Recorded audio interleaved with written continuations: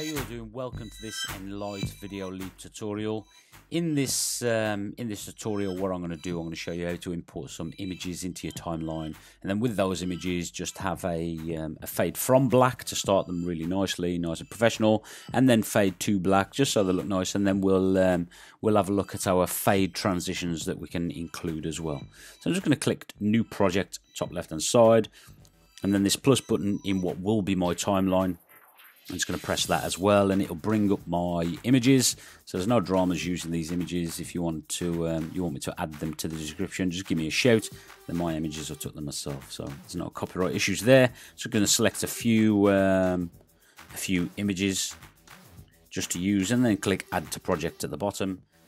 So I'm just going to pinch and squeeze and make my timeline much smaller, and then what that lets me do is scroll through the timeline quickly. So if you're just scrolling through the timeline and you want to scroll through it quickly, it's good to have a small view timeline. But if you want to work, or you want to do any sort of do any adjustment work on your timeline, then you're best to have the timeline extended. So then your adjustments will be correct and not be all over the place. So I'm just going to make it small, pinch and squeeze, just so I can see all the images. So my changes in my image, if I click play put my playhead is designated by this pink line. I click play, you'll just see that nothing happens, and then the images just swap over. So we can make that look a little bit nicer. And the way we would do that initially is to have a little fade to black, or fade from black. So let me just extend my timeline. So I notice each image is sort of 3 seconds long, which you could change that if you want. So because it's only 3 seconds long, we're going to start here at the start. I might get the playhead at the start of the timeline, and then select the image that we want to adjust first, and then we're just going to click opacity. So what the opacity does, I'm sure you will know, is if the opacity is up fully, then you can see the image. And if the opacity is down, you can see through the image, so there's nothing there. So obviously we want to start with a black screen and then build in from that black screen. So we're going to drag the opacity down with our playhead at the start. Then at the bottom right hand side, just underneath our image in our timeline here, there's a little triangle. A little diamond with a plus button, and that just designates a keyframe. So once I click that little button, that will freeze that image like that. So the image won't do anything until I adjust that image, or I do make an adjustment. And the way you can tell that there's a keyframe is, see this little pink half diamond here at the start on the image? That just designates that there's a keyframe there. So I'm going to scroll in to 1 second, and you can see 1 second on my timeline right there. And then I'm going to drag the opacity up, and that will automatically put a keyframe there for me. So coming from black now, and fade from black into the image full, and then we'll go to the end of the timeline, or the end of the project, and we want to fade from black here.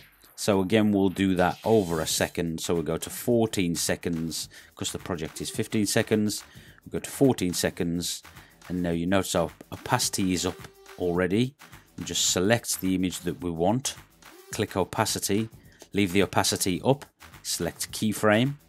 So that diamond designates that we've got a keyframe starting from that position.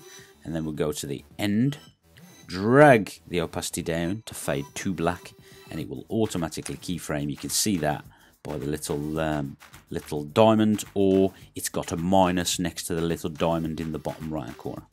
So that's our fade to black, or fade from black to start our project, and fade to black at the end of our project. Now what we want to do is we want to adjust these little transitions here, or make them do something. Just going to click the little grey tab on the transition, and we open up our transitions. Now we can make some transitions manually, and I'll probably show you that in a later video. But just for the time being, I'm just going to use one of the stock transitions, and it's just going to be fade, so it matches the fade that we started. I see a lot of projects with transitions all over the place, and you're just ignoring what's going on in the project and trying to guess what transition is going to be next. So I always try and keep them quite neat and keep them continuous throughout. So now you notice you can stick some music over the top of that. If I play through that, it makes our images, gives a nice slideshow to our images, and just makes it a little bit more professional. But you can do this to movies as well. If you've got a movie and you want to transition between each frame or between each clip, then that's the way you do it. So all we then do is click this little arrow on the right hand side there, make it a 1080p. We'll keep the frames at 30 frames per second, save that to our camera roll, that will export, and that's the end of this tutorial. Really simple, and just to tidy your images up and make a nice professional looking slideshow. I'll be back again with more videos very soon. Thanks a lot for watching. Catch you soon.